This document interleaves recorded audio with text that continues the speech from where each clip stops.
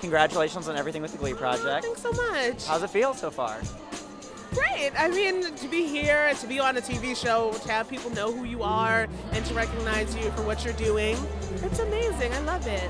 I heard your throngs of applauses when you walked down the... God, what was that? I was like, you guys actually want to see me? I'm not one of the Glee. I'm not. With that amazing eye makeup, I think they do. Oh, thank you, darling. Thank you so much. So tell us about when Zach tested your dance skills. How was that? Oh, Zach's always pushing us. It was great. I needed it. I really did need it to see where I was with dancing and how far I could push myself and become better of a dancer. What has been the hardest challenge you've had the whole season?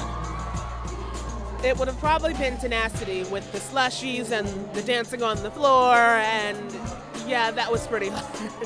And what are you looking forward to for the remaining, well, I know it's already done, but what can people look forward to for the remaining? Some ferociousness for these last 2 episodes. For fierceness, up and down, it's fierce. Okay. And are you a Gleek? Yes, I'm a Gleek. Oh my God. Did you see the tour? I didn't get to. I went to the box office and they were like, can I get a ticket? They were like, no. And I was like, whoa.